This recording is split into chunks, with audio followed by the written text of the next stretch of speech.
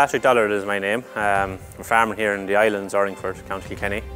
We have a farming alongside my wife Tina and 3 kids, and we're in partnership with my mother Margaret. She's actively involved in the farm here.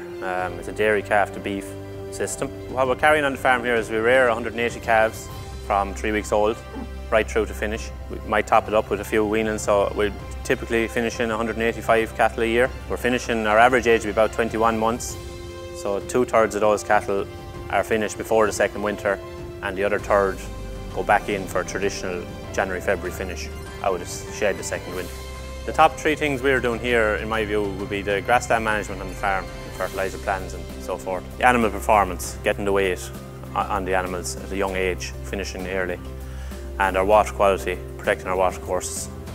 So the top things that would be enabling us to finish early are grassland management, silage quality falls into that.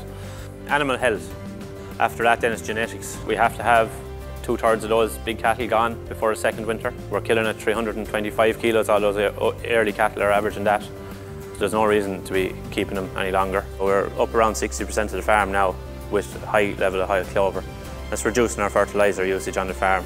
80% of our silage is taken from surplus bales from paddocks. Keeps our silage quality very good, keeps the grass quality during the summer very good. So soil fertility on the farm is in a good place. Currently we have 90% of our soils in optimum P. We have K fixed in soil, it's hard to get our Ks up, but we're gone with a more little and often approach now, and when we take off, we replace. 100% of the farm is at optimum levels for lime, so do as much for sustainability as you can. It's very much linked to economic sustainability. Like, we're a heavy stock farm, I think we're a very sustainable farm, and at the same time we're highly profitable here.